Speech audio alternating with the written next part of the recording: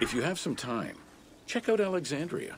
It's one of the greatest cities in antiquity.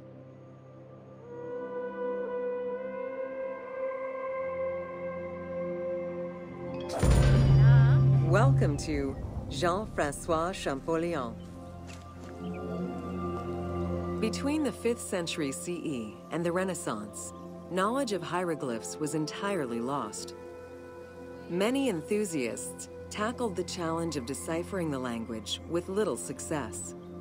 Some groundwork was made with various researchers identifying names and some grammatical structure, and confirming that cartouches were markers for royal names. They were still missing a critical piece of information that would eventually be revealed thanks to the discovery of the Rosetta Stone.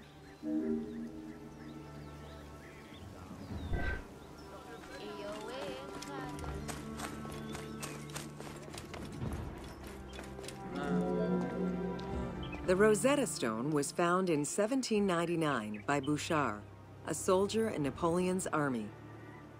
The stela dates from 196 BCE, written in ancient Egyptian and Greek with 3 scripts: hieroglyphics, Demotic, and Greek alphabet. Following the defeat of Napoleon Bonaparte in 1801, the English took possession of the stone. It has been at the British Museum since 1802 and remains the most visited object of the museum to date.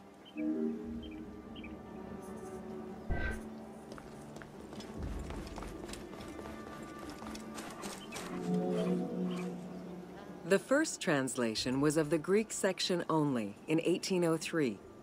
It detailed a decree of Pharaoh Ptolemy V, reminding the citizens that their pharaoh had led Egypt to prosperity. It was fully translated 20 years after by Jean-François Champollion, who was working with a facsimile.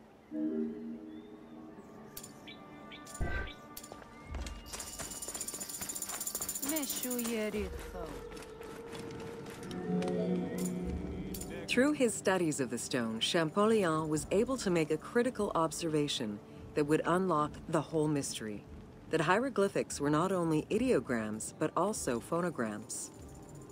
Hieroglyphs consist of phonetic glyphs, single characters, and logograms.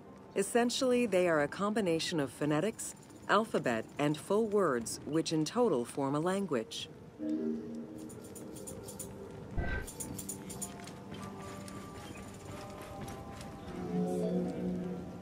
While studying the stone, Champollion realized that there was a difference in the number of hieroglyphic characters in relation to the number of Greek characters for the same word.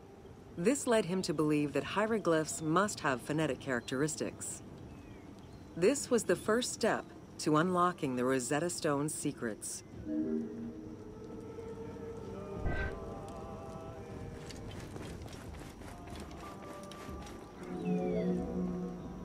To prove this theory, Champollion began identifying Egyptian rulers' names and then compared their phonetic pronunciation to the Greek version.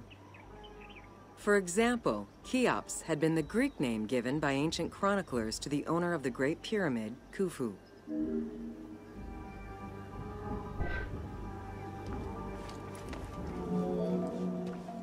The next step for Champollion was to confirm that his approach was verifiable by using the Philae obelisk as an additional reference. Engraved in the obelisk are 2 inscriptions in Egyptian hieroglyphs and Greek. Once he confirmed the names of Ptolemy and Cleopatra within these texts and confirmed the same phonetic patterns as on the Rosetta Stone, Champollion knew he was on the right track.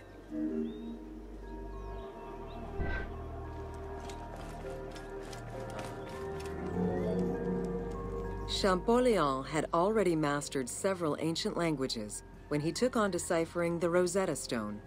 He used his knowledge of Coptic to identify the solar disk hieroglyph on the obelisk as the phonetic translation of Ra. Further translation only strengthened his conclusion.